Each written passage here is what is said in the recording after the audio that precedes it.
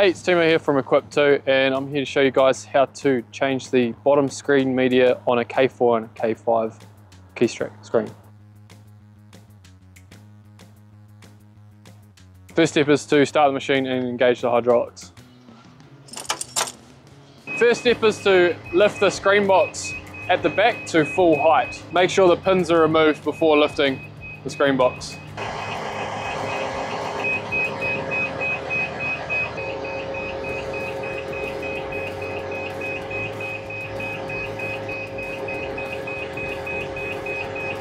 And then install the pins.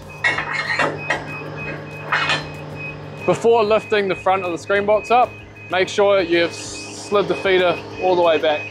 Now we can lift the front of the screen box.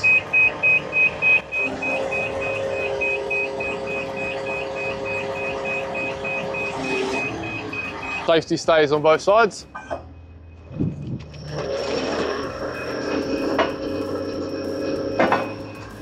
If your K4 or K5 is equipped with main conveyor lifting rams, then we can lower the main conveyor down to make the screen change easier. Before lowering the main conveyor, make sure we pull these pins out on both sides.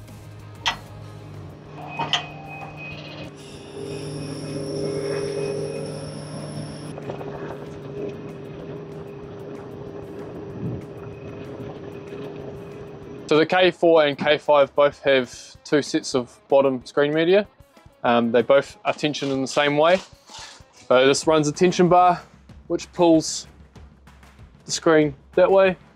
So all we have to do is loosen the lock nuts and then loosen the tensioning nuts, back them right off to the end of the thread, push the bar forward and pop the screen out of its holder, slide the whole screen right out to change it.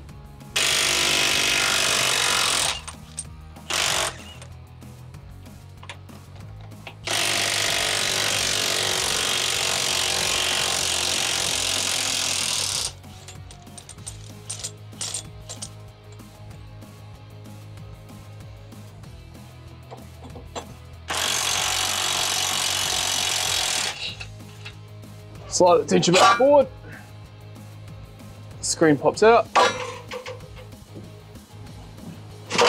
Give it a push forward so it pops out the other end, and then you can climb up underneath and undo it from its holder and then pull the screen right out. It's easiest with two people to do this.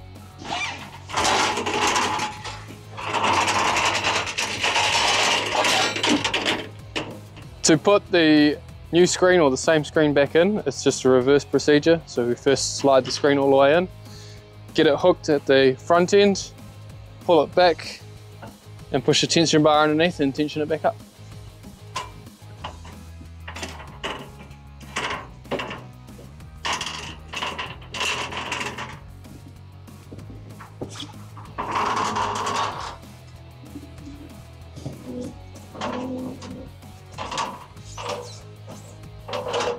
Done. Once you've got the screen in place, make sure that the tension bar is going in the hooks of the screen and then tension it back up.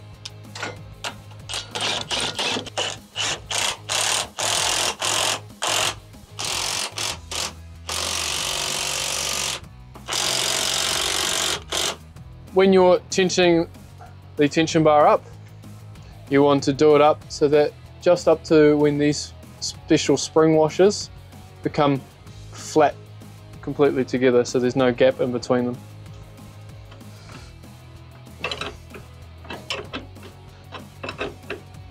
Once you've got it all tensioned up, make sure you place the lock nuts behind it. This keeps it, stops it from coming loose and also protects the thread from getting damaged.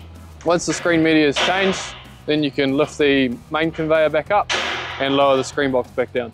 And that is how you change the screen media on a K4 and K5 Keestrack.